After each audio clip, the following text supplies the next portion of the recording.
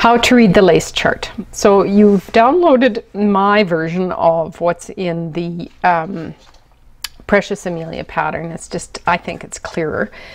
And I have to show you how to do it. So in this case, there are 8 stitches that you knit, and then they repeat. The pattern repeats itself over and over and over. You knit these 8, then you knit those 8, then you knit those 8, and you knit those 8, and you have to do it however many times your pattern says. If you're doing the very young sweater, you'd be doing it over 112 stitches. I'm making the next size up, so I'm doing this over and over and over into the into 128 stitches. So you repeat it over and over and over, and that's row 1. So to make your life a lot easier when you're doing this, you're going to need a few things. You're going to need a row counter, absolutely, and you are going to need stitch markers, and plenty of them. I think probably if you can get about 20 of them, you'll be good to go. They come in different sizes and colors. Just get a handful. When you are, generally speaking, and this chart is this way, row 1 is always the right side. Some charts they're not, but most of them are. So row 1 is the right side, and you read row 1 from the right to the left. It's kind of backwards of reading a book. So as you knit row 1 of the chart, you're going to read across this direction, doing what it says in each spot. So this, if you look at the symbology at the top, you'll see that that circle actually means yarn over. So you know how to do a yarn over. I assume you know how to do a yarn over. I'll show you. But then the blank just means knit. You're going to knit on the right side and purl on the wrong side, like you would normally knit when you're knitting a garment. Okay, and so that's a knit, just knitting on the right side, purling on the wrong side. This is a special little character, and the instructions are slip 1 stitch as if to knit, knit 2 together, and then PSSO, which means pass, slip, stitch over. We'll do that. Then you would knit on the right side, knit on the right side, yarn over, and then a dash. Oh, you actually have to purl on the right side, and that would be row 1. And you'd repeat it over and over. And then row 2 of the pattern, you read the opposite direction, and you knit it following the way we normally read a book. And in this particular case, I've made an error on this pattern because it should have a symbol, and I'm just going to correct it here, but the one you print out will be correct. So you would start by purling on the right side, or this is now the wrong side. Row 2 is the wrong side. So you're going to knit on the wrong side, and then you'll purl, purl, purl, purl, purl, purl, purl. And that's row 2. And then you get to row 3, you're on the right side, so you knit, yarn over, knit. Do that funny thing where you're slipping and knitting together and passing over, and then you're going to knit, yarn over, knit, and then you have to purl and repeat it over and over. Then row 4, you read the opposite direction as you knit. So you can watch this video, or you can try doing it yourself. So to do it, what I did is I cast on 22 stitches just to give me a little bit of edging on either side, and I want to show you how this works. I'm just going to move this up. So so I'm going to start with let's see, let's knit. I'm just going to knit 4 stitches on the edge, because I just wanted it to have a bit of an edge before I got into doing this chart. So okay, so I'm knitting 4 stitches. All right, so now I'm going to come to my chart. As soon as I've come to my chart, I'm at the edge of my chart, I'm going to put on a stitch marker. It makes your life a lot easier, believe me, down the road, and remembering where you are. Then I'm going to do what it says. So the first one is a yarn over, like that. If you've never done a yarn over, Whoa, it's very complicated. Woohoo! There it is. Yarn it over. Then you knit 2. That's a blank and a blank, which just means knit. Blank, blank, knit. Okay, so we knit 2. So we go 1 and we go 2. Like that. Knit 2. Then we do this fun symbol, slip 1 as if to knit, knit 2 together, and PSSO. So it's a decrease. It's a form of a decrease. And so you slip 1 stitch like this. And how do you slip? You just slip as if, so pretend you're going to knit and just slip it off. Then you're going to knit 2 stitches together. So I'll do that, knitting 2 stitches together like that. Okay, so 2 have become 1, and then you pass that slip stitch over just like that, and that is that strange symbol. So we did it. Now we go knit, knit. Now we go knit and knit. Beautiful. Then we do yarn over, and then we do a purl on the right side. So we're going to purl that stitch.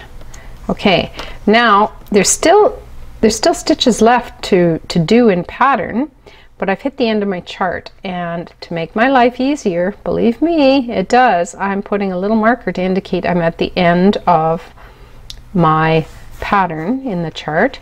So now it means I start over. So I'm back at the beginning. So I yarn over, then I knit, knit.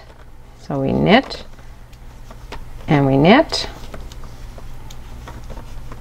and then we do this lovely crazy thing. Basically you're decreasing 3 stitches, 3 points, and you're decreasing it to 1. That's what that means. So take the first stitch and slip it as if to knit.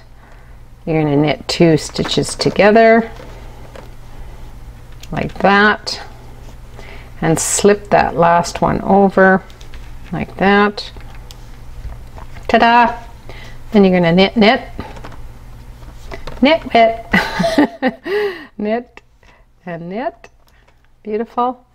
Yarn over, and that means purl on the right side, and I'm on the right side. Row 1 is the right side. So, and then I'm going to purl, and I've hit the end of my chart. So I'm going to put on another little symbol or a marker, and then I only have 4 stitches left because those were extra ones I put on the pattern, like I put on there for this testing. So I'm just going to knit those because I just wanted to have an end to demonstrate this purpose.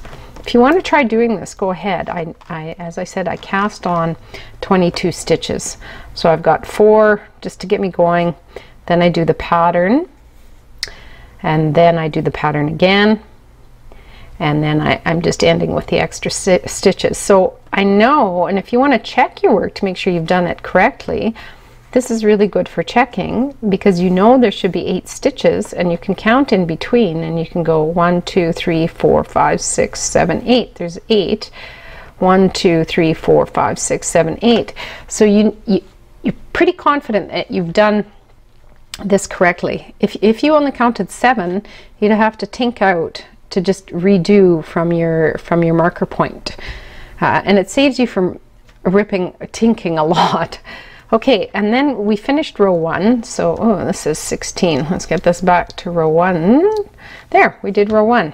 So now we're going to turn it over, and this is the wrong side. So normally I'm knitting on the wrong side, and then normal stockinette garment. So you're going to purl 4. 1, 2. Well, I'm purling 4 because that's just the extra I arbitrarily assigned. Okay, so I'm at the beginning of my repeated pattern. So I'm just going to slide the marker over, and row 2 reads the other direction. So now, because we're on the wrong side, which is WS, wrong side, we have to knit. So we're going to knit 1, ta-da, and then they're all clear, which means purl on the wrong side. So a fast way of doing this is going 1, 2, 3, 4, 5, 6, 7. I know I have to purl 7. So I will purl 7. 1, 2,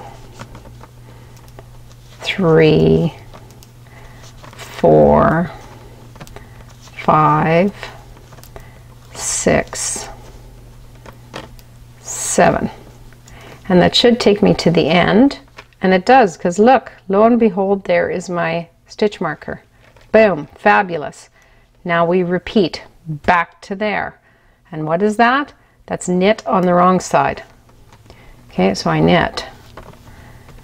And then there's 7 purls. 1, 2, 3, 4, 5, 6, 7.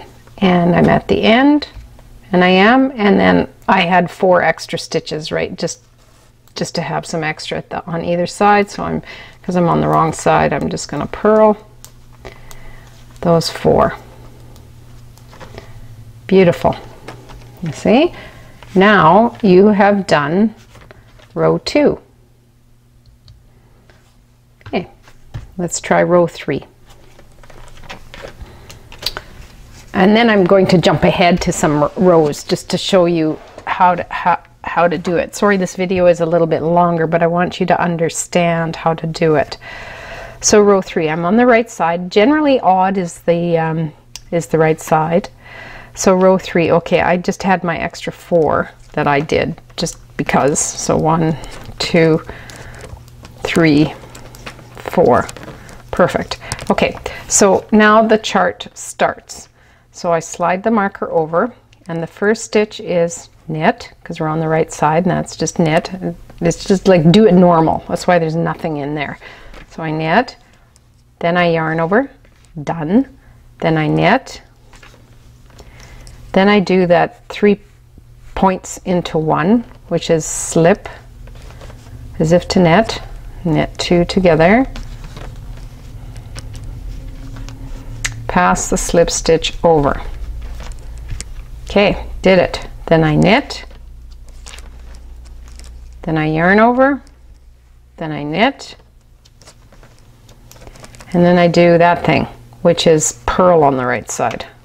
So I purl, I'm at the end, and my marker indicates I'm at the end. So when I'm at the end, I go back to the beginning. So now I knit, yarn over, knit, knit, yarn over, knit. Then I do this thing, slip as if to knit, knit 2 together, pass the slip stitch over, ta-da, did it. Then I knit, yarn over, knit, knit, yarn over, knit, and then I've got this purl on the right side, and we're at the end. And look at that, the stitch marker tells me I'm at the end, and then I'm on the right side, so I will just knit those 4 stitches. And that is row 3 done. So we mark row 3. You see how this works? Row 4. Sorry this is a long video, but I really want you to understand. Row 4 is pretty simple. We've done this one before, but we'll do it again. Okay, it was the same as row 2. So I'm on the wrong side. These are just my extra ones at the edge that I made. So I'm just going to purl those. All right, now I've hit the edge of the stitch. Wrong side, row 4. I'm reading this direction. So this guy says I'm on the purl side, so that says I knit on the wrong side. Purl side is the wrong side in this garment. So I knit, and you can actually start to see a knitted chain happening here. So I knit, and then I purl 1, 2, 3, 4, 5, 6, 7 times. Being on the back side of the garment, it says just do what would be normal, and normal would be purl on the back side of a garment normally. So I'm just doing what is normal. So that is 5, 6, 7. And look at that. There's the end of the chart, which it is, which means I start back at the beginning, which is knit. on the wrong side, I knit. And then I purl 7, and I should get to the end. Let's see if it happens. 1, 2, 3, 4, 5, 6, 7. And look at that. There's the end. Okay, and there's the 4 left, the extra ones that I did just to have an edge for this little piece. So I'll just purl those 4. Right. Okay, and then you would mark this as you have done row 4. So that's how you read a chart. And I think the only other one I'll do, just slide this down, is let's pretend we've knit all this and we're getting up to row, this might be a little interesting for you here. So row 23. So I'm going to pretend we've actually done up to row 22. Just pretend.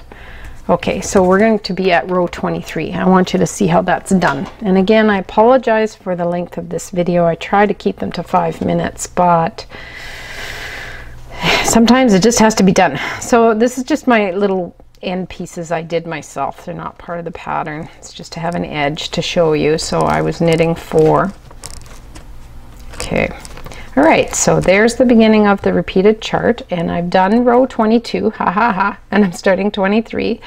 So this is reading normal knit, purl, knit, purl, knit, purl, knit, purl, and it's basically going to repeat.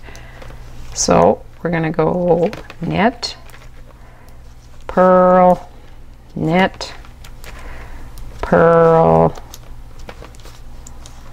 knit, purl, knit, purl, and that takes me to the end, and there's my chart or my stitch, and then I repeat that again. Knit, purl once, knit, purl twice, knit, purl 3, knit, purl 4.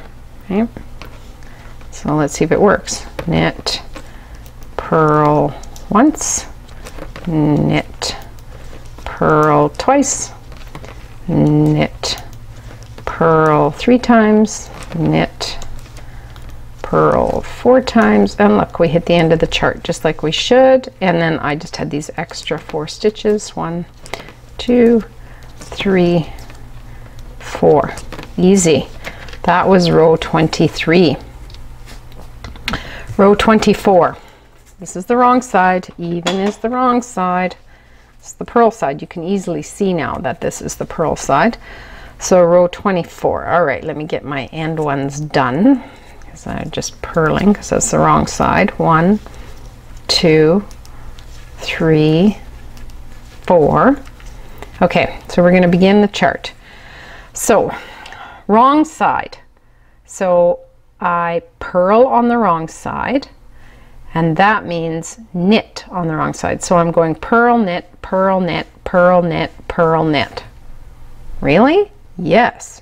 Purl, knit, purl, knit. Okay, I will purl, knit, purl, knit, purl, knit, purl, knit, and we're at the end. And you've just, by the way, done the seed stitch without realizing it. Okay, so we're at the end, and now we repeat it. So this is the wrong side, right? The wrong side, so you purl, purl, knit, purl, knit. All right, let's do that. Purl, knit, purl, knit, purl, knit, purl, knit. Perfect. And we're at the end of the chart. Ta-da! And the little stitch marker comes over, indicating such, and I'll just purl my last pieces that aren't part of the chart. They were just extra. Okay, and if you wanted to double check and make sure everything was good, you know there should be 8 stitches between each of the stitch markers, which there is. So you're going, hey, I'm on track, doing it right. That was row 24. I'll show you row 25. because it has a different symbol in there. So row 25 goes like this. First, my extra 4. 1, 2, here we go, 2, 3, 4. Okay, we're beginning our chart. There we go, slide that over. So this symbol means knit 2 together. And it looks like we're going to repeat knit 2 together, yarn over, knit 2 together, yarn over, knit 2 together, yarn over, knit 2 together, yarn over. That's how you read that. So knit 2 together, beautiful, yarn over, knit 2 together,